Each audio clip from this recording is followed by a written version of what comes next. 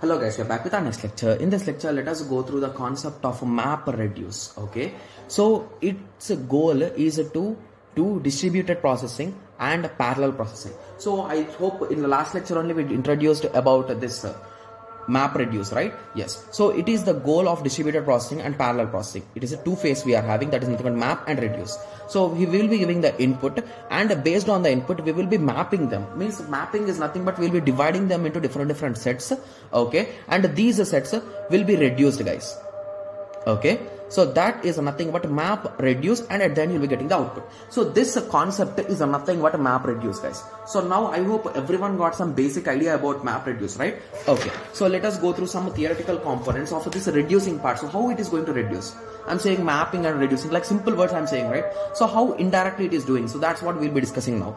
So input will be given as input to the map function. So basically the first step is nothing but map, right? Yes. So the input will be directly given to the map function, and the data is collected, and data set is broken into key value pair. So assume that the value is 10101, and the format which we are giving, assume this is just an example, guys. So assume that the key value should be 4 bits. So I gave like that. So in that situation it will be breaking here. So now this will be our key and this will be our value. So basically this value is indicated by this key.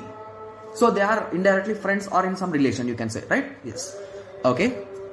So basically reduce will combine the keys, tuples, and form a tuple set. So basically reduce operation will be finding all the keys with the same code, guys. So basically I cannot say that only this will be having the key, right? So basically even if there could be some message with this, and these two belongs to one particular set, right? So this identification is done by our reduce, guys. So basically it will observe it and it will be giving you the output. That's it.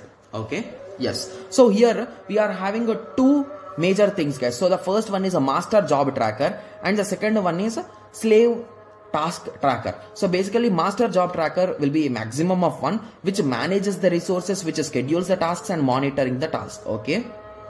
Similarly, slave task tracker. So basically these slaves could be many, right? Yes. So executing the tasks and providing the task status is the requirement of these slaves.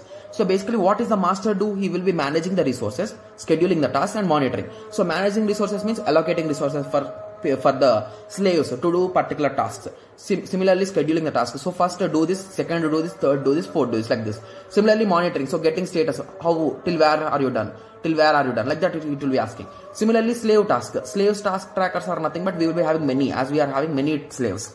So they will be executing the tasks as well as they will be sending the status. Like master should not ask, right? So he should not waste his time and go to each and every process ask about the status. Like slaves should only send. So that is nothing but the slave trackers can do. Okay.